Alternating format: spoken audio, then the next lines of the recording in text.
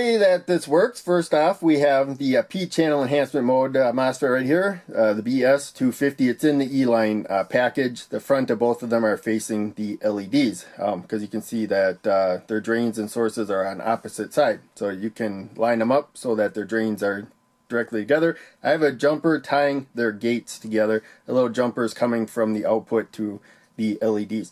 But in any case, the gates are tied together, and I got a jumper in one of the slots that we can go to the positive supply. So when that happens, both gates get more positive.